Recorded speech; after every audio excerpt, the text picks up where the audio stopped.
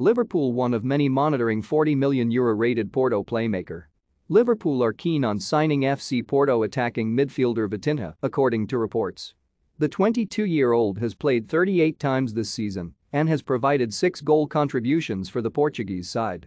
He featured in all of Porto's Champions League group games as they finished third behind Liverpool and Atletico Madrid.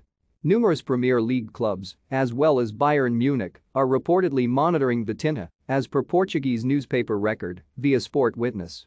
The Portuguese playmaker spent last season on loan at Wolves, where he failed to impress, only scoring once in 22 appearances.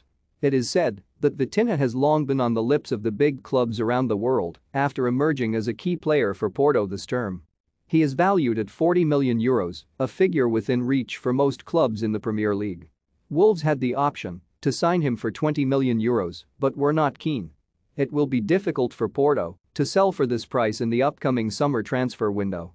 Meanwhile, Liverpool skipper Jordan Henderson believes it would have made sense to switch the Reds' FA Cup semi-final against Manchester City away from Wembley.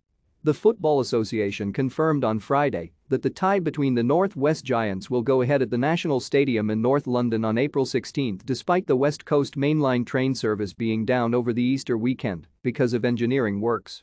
"I think this time, I've been thinking a bit more about the fans," he said. "In many ways it's their day, and not being able to get down to London for different reasons, the cost of that, in my head it would make sense obviously to change it to a different, neutral venue, especially with it being 2 teams from the Northwest. That's just my opinion.